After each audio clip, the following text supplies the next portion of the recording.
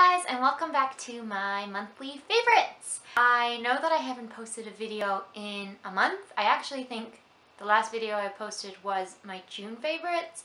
But that's because I haven't actually been home for most of July. I was on vacation and I got pretty tanned on vacation. I don't really have a foundation that matches like my arms, but it kind of matches my chest, so hopefully the coloring is not too off. It looks better in real life, but I'm noticing in camera that my face looks really pale compared to like my arms.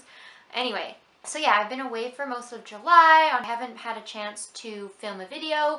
I did have some videos done that I pre-recorded, but then I didn't get around to editing them, so that's why they didn't come up in July. But hopefully I will be able to get them edited and put them up in August. I also do not have a lot of favorites to share with you this month. I don't know why. I feel like my favorites are going down and I'm having less and less every month. But yeah. Oh, by the way, I got a new phone. Samsung A5. I kind of just upgraded my current phone and I got this one for like $0 or whatever if I have a contract. So this is my new phone. It's kind of weird. I'm still trying to figure out how to use it. Okay, so my first favorite is this brush. This is an e.l.f. Flawless Concealer brush. Mine's really dirty because I've been using it like so much lately. It's got all this like gunk in it. I definitely need to clean it today. Anyway, this is the e.l.f. concealer brush and it's from their like studio line. I use this one to blend in my concealer under my eyes as well as any like spot concealing that I do throughout my face, and I've been using this one for about 2 months now. I've had this brush for a really long time, probably like over a year, maybe even 2 years. I don't know, definitely over a year. And I used to use it a lot, and then for some reason I stopped using it. I don't know why. I guess I started using like different brushes to blend in my concealer, but then I recently, like about 2 months ago, I started using this again, and I have no idea why I ever stopped. This is like the best brush to just blend in concealer anywhere on your face, underneath your eyes, on any sort of blemishes you might have. This brush works so well, and I think it was like $3, maybe $4 in Canada. I'm not sure. Wow. Just realized like I look so discolored. Why does my face look so pale? Yeah, so this is just a really good brush. I've been using it pretty much every day. I don't blend in like concealer on my blemishes with my fingers anymore. I did that for a really long time, but then I've just been using this brush to do it, and I don't know, I like it a lot better than using my fingers for some reason. I highly recommend it if you're looking for a brush to blend in under eye concealer or to blend in concealer throughout your face. Get this guy. It's super good. And then my next favorite is this foundation. This is the Revlon, oh my god, Revlon Whipped Creme Makeup. This is the Revlon Colorstay Whipped Foundation. It comes in this glass jar and it's got the product inside it like this. I bought this a long time ago, but the color I bought, this is the color 320 Warm Golden, was way too dark for me at the time I bought it. I think I bought it in winter, so I couldn't use it. But fortunately now it's too pale for me. This is like the first whipped formula that I've ever tried. I do have the Revlon Colorstay like in the liquid form, but I never tried the whipped one before, and I like it. I really like it. It's pretty easy to blend in with your fingers. If you're in a rush, you can just put it and blend it in with your fingers. I've been using it with a sponge, like the Real Techniques, the orangey sponge. I've been using that to blend this in. I've also used a buffing brush, just a regular buffing brush that I use for my liquid foundations, and it works as well. It's just a really good formula. It's sort of like a satin finish. It's not very dewy, but it's also not extremely matte. And it just sits really nicely on your skin, especially if you have like combination or normal skin. I think this would work really well for you. I have a lot of dry patches around my face, but I also get super oily in like my T-zone area, especially in summer when I'm like sweating. So I find that this works really well. It doesn't cling to my dry patches, like doesn't cling to any of the ones on like my forehead or like by my like jawline here. It doesn't cling to any of those. I think it's like ideal for combination skin. It is kind of expensive, so I bought it on sale, but yeah, I just really like it. It's I have nothing really bad to say about this foundation. It's just a really awesome foundation. My next favorite is this Maybelline Fit Me concealer. I've had this for a long time. This was actually the first, not this tube in particular, but this was the first concealer I ever tried. I used to use it all the time for blemishes, everywhere on my face I would use this pretty much. But then I stopped using it because I discovered the Maybelline Master Conceal Concealer, which I actually like better because it has a little bit better coverage for blemishes and stuff. But I still had this one in my collection and I realized it's probably getting old and I better use it up. So I took it out recently and I started using this, and I cannot put this guy down anymore.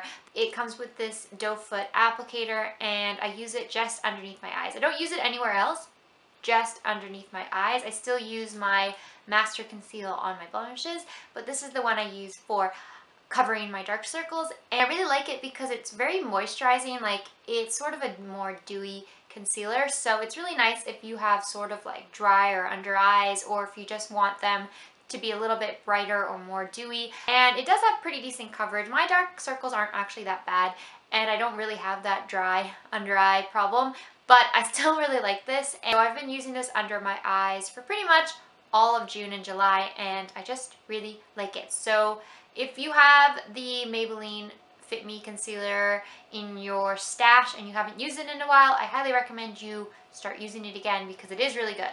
And I think I want to keep purchasing it just to cover up dark circles because I really like it for that. I feel like maybe if I put more bronzer on my face, I would match my body more, but anyway. So the next product I have is a recent purchase of mine. This is the e.l.f. contouring palette. It's one of their 4-pan palettes. I just purchased this probably about 3 weeks ago, and I've been using it non-stop. This is what I have on my face today. I have every shade except for this bronzer shade right now because it's a little too light for me, so it doesn't show up as pigmented on my skin. I love this palette. This is like the last palette I think I'll buy from e.l.f. that comes with 4 because I already have their blush palette and I have their illuminating palette, and I loved those, so that's why I really wanted to get this one to test it out, and it is amazing. All of these powders are super easy to blend. They're very pigmented. They feel super smooth and like soft. They are a little bit powdery, but it's nothing too, it's not such a big deal for me. At least this contouring shade is like the perfect undertone to contour your cheeks. I used it today to contour underneath my cheekbones. This bronzer is really nice as well, but like I said, it's kind of pale for me right now, so I haven't been using it that much. I used this powder right here. It's more of like a peachy, yellowy powder. It's matte. All of these are matte, by the way, except for this shimmery shade right here. I used this one underneath my eyes to set my under eye concealer, and then I used this one to highlight my cheekbones today. I don't know if you can tell. It's just a really awesome contouring palette from the drugstore. It's probably the best contouring palette from the drugstore, I think. Probably. All these individual pans like pop out, and you can like interchange them with your blush palette or your illuminating palette, which I've been doing. It's been really convenient to travel with this guy because I usually replace this one and this one with like 2 blush shades, and then I have a full face palette, and it's really awesome. Since I've been going on vacation and stuff this month, this is what I've been using, and I really like being able to pop these guys out. I hope that e.l.f. starts selling these as individual pans in case I run out, because I can imagine I'll run out of the contouring shade pretty fast. I highly recommend this if you can grab it because it is, oops. I dug my finger right into the highlight shade. Pick it up if you can and you're looking for a good contouring palette from the drugstore. Okay, so the next product I have is a bronzer. Because I can't use the bronzer in this palette because it's too light for me. I have to go for a darker bronzer, and the one I've been really liking is this NYX Matte Bronzer. I have mine in the shade Dark Tan. I like this bronzer because it's matte, and I've been going for more like luminous blushes, and I'm going for a lot of highlight recently, so I like having a matte bronzer underneath that just to make sure everything's balanced. And this one is just the perfect tone for me right now because it is dark enough to show up on my skin. It's a really nice formula because it's super soft, super buttery. Actually, it's really, really buttery. And it just blends really nicely onto your skin. I don't have anything bad to say about this bronzer. I really like it. I've been using this one pretty much every day, especially now that I'm so dark and I need to darken up my face. This is what I've been using to do that. Super nice and super good quality for the drugstore, actually. It's probably one of the best quality bronzers I've tried so far. It is a little bit more expensive. I think it's like 11 bucks at London Drugs, but yeah, still good. Really like it. Okay, and the last product I have for you is, I don't have any lip products. I just realized I don't have any lip products to share with you this month, and I always have lip products. Oh well. Anyways, this is my last product. This is the Bellapierre makeup base. I have no idea where you can purchase this one. I got it as a gift in like a little Bellapierre set. It came with like a bronzer and a highlighter and face powder, but I gave all of those away to my sisters, and I only kept this because I think this is amazing. This is their, just says makeup base on the back, but I use this only for my eyelids, and I cannot use eyeshadow anymore without putting this makeup base on first. I'm really upset because I don't know where you can buy it except off the Bellapierre website. I think maybe it's in Winners, but I don't think you can purchase it individually as just the makeup base, which is really, really concerning for me because I'm so scared that I'm going to run out because I keep using it. I can't apply eyeshadow anymore without using this first if I'm applying a shimmery eyeshadow. Like pretty much any shimmery shadows from the drugstore that I've tried need to have this base under it now because they just show up way more pigmented and way more bright and way more intense when you have this base underneath. It doesn't make your eyeshadows patchy or anything when you apply them on top. It also really helps them last like for an entire day without creasing or anything. So I highly recommend this Bellapierre makeup base if you can find it. I really wish I knew where you could purchase this because I want to get some more. And I think it's a really awesome eyeshadow, primer, base, whatever. And yeah, I really like it. So those are my favorites this month. I felt like it wasn't very exciting, but hopefully you guys enjoyed that. And I promise I will have some more videos up soon because I've been really slacking with my uploads. So I guess I will see you in my next video. Thank you so much for watching, and please subscribe if you haven't already, and I will see you in my next video.